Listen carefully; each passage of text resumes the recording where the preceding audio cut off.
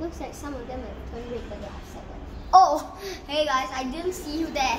So today we're going to do a shout out, and the plants I forgot to mention, and how our hibiscus is doing. I need to do a shout out for once your Isha, because our chili padi has turned red. Yeah, and Aunt Isha was the one who bought them for me. I can't find the red one. Wait, let me show her the red. Here, it's a red one here. Yeah. So for some reason they are upside down.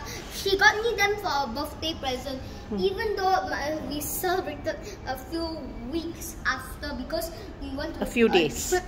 Because we went to a trip to Sentosa for my birthday. Let's talk about this. Now we have our hibiscus. It's a different type of hibiscus, but both of our hibiscus have bloomed today. See this one and that one. By the way, just before we took this video, this is dying one just fell off. We can dry it and make hibiscus tea, right? Yeah. So we will dry all of it. Yeah, we will just dry them and make hibiscus tea. My grandmother used tea bags for fertilizing. As you didn't know, they actually you can use many things for fertilizing. Eggs, like eggshells. Yeah, eggshells. That's a good one. And then you can use these tea bags, and you can use many other things.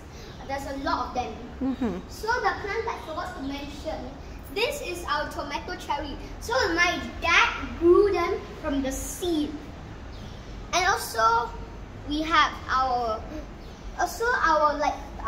ferns. They're doing very great. This root, for some reason, it just went here on top of the plant. It grew on top of the plant. It's like some vines. And then this one, it grew up here. There's one that even went from over here. There are two of them. It just came from inside of the plant. It came up here. You see this part? It has been growing a lot. And also our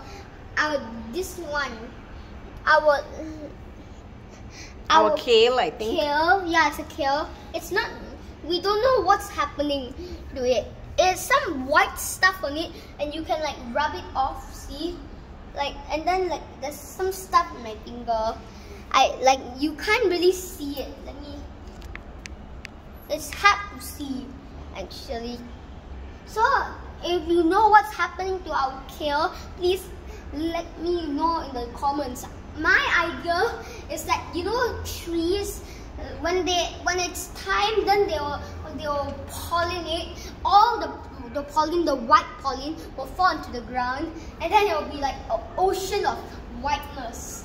Even though underneath it's just grass. To remove those, you need to have a controlled flame.